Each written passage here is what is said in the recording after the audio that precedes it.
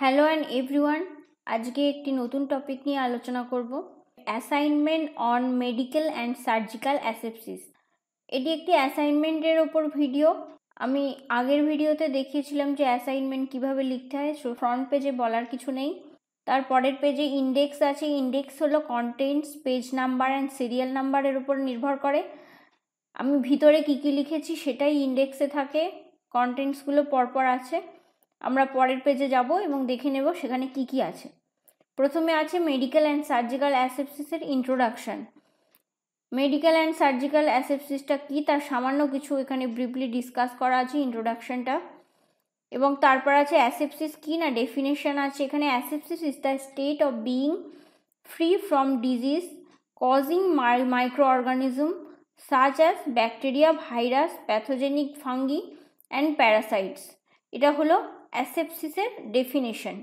এবং aseptic technique কী কী আছে না, aseptic technique is the effort of using practices and প্রসিডিওরস to prevent contamination from pathogens.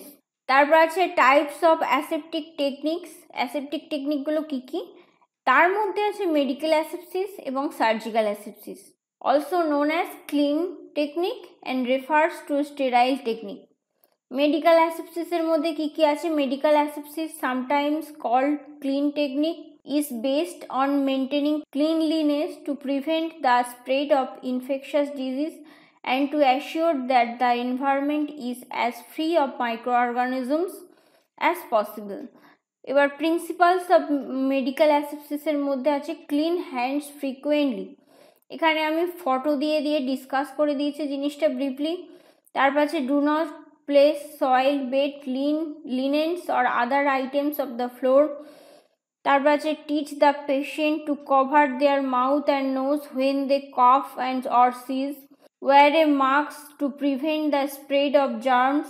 তারপরে হসপিটালে যখন আমরা যাই তখন 4 ধরনের ডিসপোজাল ডাস্টবিন দেখতে পাই।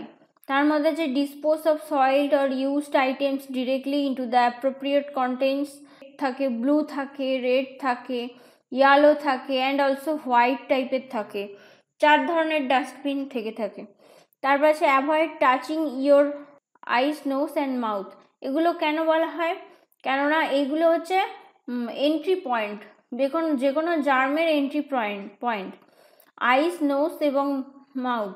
তাই এগুলো অ্যাভয়েড করতে হবে এই সমস্ত জিনিসগুলো টাচ করার থেকে।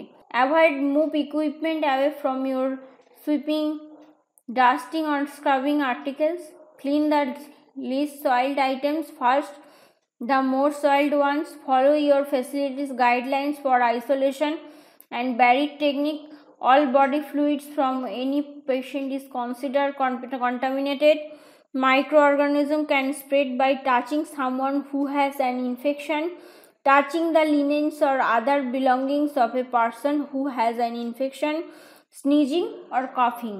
Essential component গুলো কি কি মেনটেনিং মেডিকেল অ্যাসেপসিসের ক্ষেত্রে না, hand washing is mandatory, then cleaning equipment is mandatory. আমাদের পিপিই কিট ইউজ করতে হবে, যেমন gloves, mask, gown, cap etcetera. Soil লিনেনগুলো handling করতে হবে ঠিকঠাকভাবে। এবং তারপর আছে সার্জিক্যাল অ্যাসেপসিস। সার্জিক্যাল অ্যাসেপসিসটা কি না, the surgical asepsis also called sterile technique. আগেরটা কি ছিল, ক্লিনিং টেকনিক, এটা হলো sterile technique. Is used is the operating room, delivery room, during surgical procedures, catheterisation and during dressing changes. প্রিন্সিপালগুলো আছে only a sterile object can touch another sterile objects and others something. দেন আছে gowns R consider sterile is from chest height to the operative level. এবার elements আছে surgical অ্যাসেপসিসের কী কী না, surgical hand washing is mandatory. দেন আছে use of gloves, gown, mask, cap etcetera, goggles যেন ঠিকঠাক থাকে এবং sterile all object যেন ঠিকঠাক থাকে। একটা কনক্লুশন দিতে হবে। কনক্লুশনটা মানে আমরা যেটা লিখলাম বড় টপিকটা তার সামান্য কিছু কনক্লুশন হয়, তার সম্বন্ধে সামান্য কিছু ছোট পয়েন্ট এখানে ডিসকাস করা আছে, একটু দেখে নেবেন। দেন আছে বিবলিওগ্রাফি, আমরা কোথা থেকে জিনিসগুলো কালেক্ট করেছি সেগুলো হচ্ছে বিবলিওগ্রাফি। এখানে 2-3টে টেক্সট বুকের নাম আছে যেখান থেকে আমি কালেক্ট করে এই অ্যাসাইনমেন্টটা নোট করেছি। একটু দেখে নেবেন। Thanks all of you.